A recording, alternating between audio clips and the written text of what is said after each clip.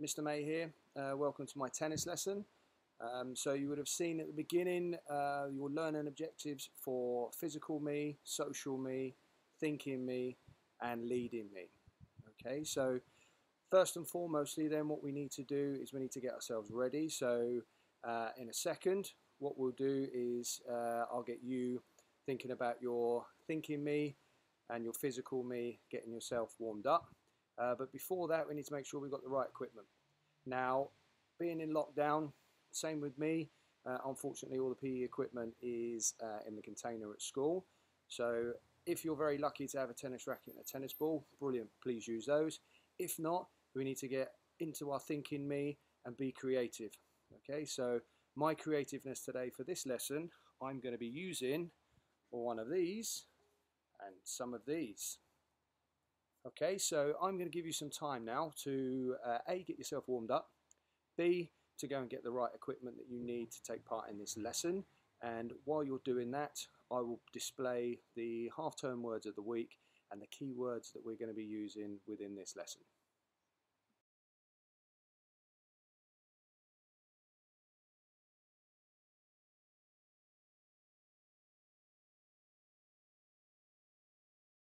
Okay, great, so you're all warmed up now. You've got your all equipment. Great, so first things first, we're going to look at the grip.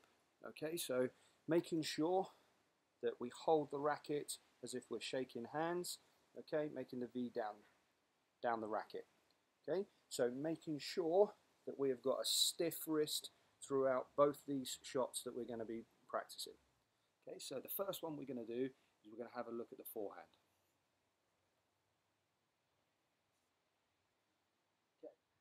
So the first position that we need to get into is our starting position. So we're on our toes, okay, so that we can quickly move in line with the ball. So making sure that this is our start position. Part two, the actual shot itself, okay. So if you're right-handed, you will use your opposite leg to step towards the ball. Okay, if you're left-handed, you will take your right leg to step towards the ball. Okay, so the first bit is we get ourselves on our toes, we look where the ball is, we step towards the ball, okay, then we go from low, we swing through, and with a stiff wrist, we're looking at meeting the ball, okay, and then as we do it, we're then looking at the follow through, okay, and with the forehand follow through, I always remember it as having a personal sniff, okay, so let's have a look at that again. So from start position, step towards the ball, low to high, follow through, personal sniff. Okay, so let's see that in action. Get my tennis ball. Okay, so I'm there, step through. Okay, back to a start position. Let's try that one again. So start position, step towards. Okay. So that's the forehand. Next you're going to see a recap of the forehand followed by the pros and see how they do it. Have a look, get practicing. See you in a minute.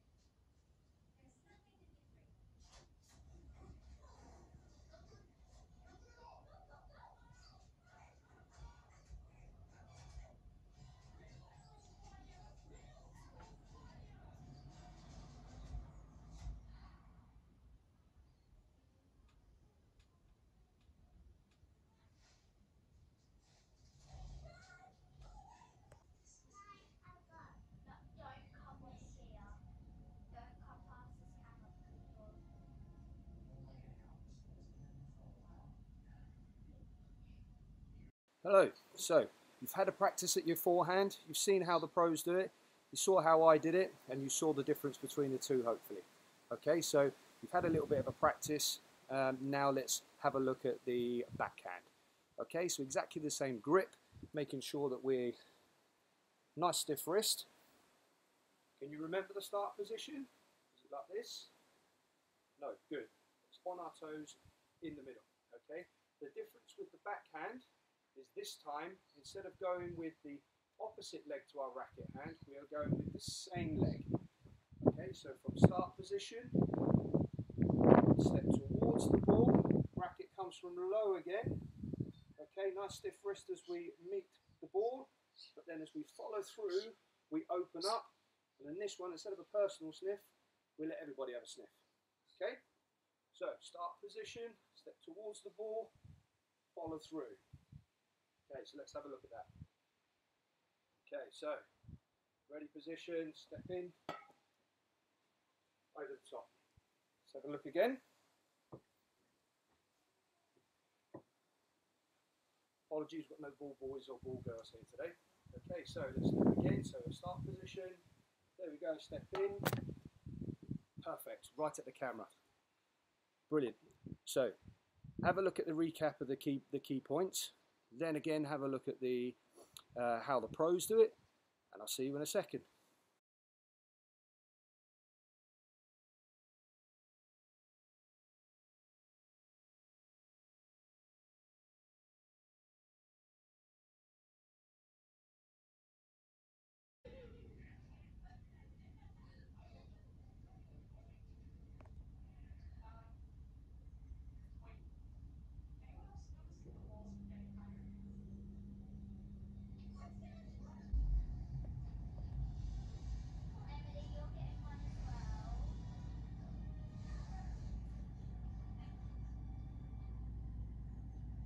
Okay, brilliant. So now we've had a look at two shots, two of the key shots in tennis, forehand and backhand. Okay, we've run through our starting position, where we place our feet, what legs we're going with, and how we follow through. So what I want you to do now for the rest of the lesson is we're looking at that creative, that thinking me, okay, is what I want you to do is, you've seen how it's done in isolation. Now what I want you to do is, can you create your own drill that is, you know, your own session using whatever equipment you've got around the house, and be creative. How can you practice using and practicing your forehand? It might be as simple as a wall in your back garden that you can play it off of. If you've got someone else at home that can throw you a ball that you can practice and maybe set up some targets to hit, it's entirely up to you, okay? But make sure that you upload any pictures or videos to us so that we can see it. And you know what I'm like, I like a good idea. So if there's some good sessions on there, I'll take a note of those, and you might see those in some PE lessons next year. Okay, so remember the keywords that we were looking at in terms of speed, being able to adjust and get back into that start position quickly to move towards the ball. We're then looking at that follow through for the power, to make sure that that shot is powerful. So have a look. Any questions, let us know.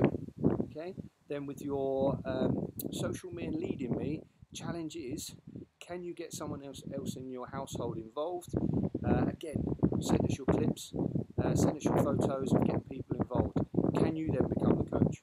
Okay, it's been great talking to you. Hopefully you've learned a little bit, and hope to see you back soon. Take care. Quiet, please.